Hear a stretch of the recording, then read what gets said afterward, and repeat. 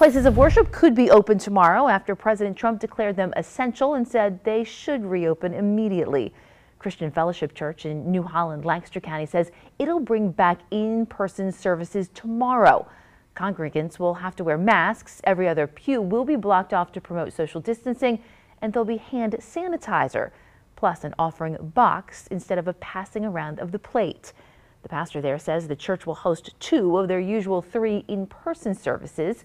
Services will be live streamed as well. And the Harrisburg Diocese tells WGAL that since most of its parishes are in yellow counties, they don't anticipate public masses to resume until June.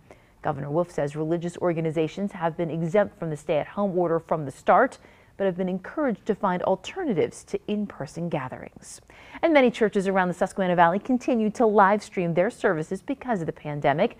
We have a list of churches and live streams at WGAL.com.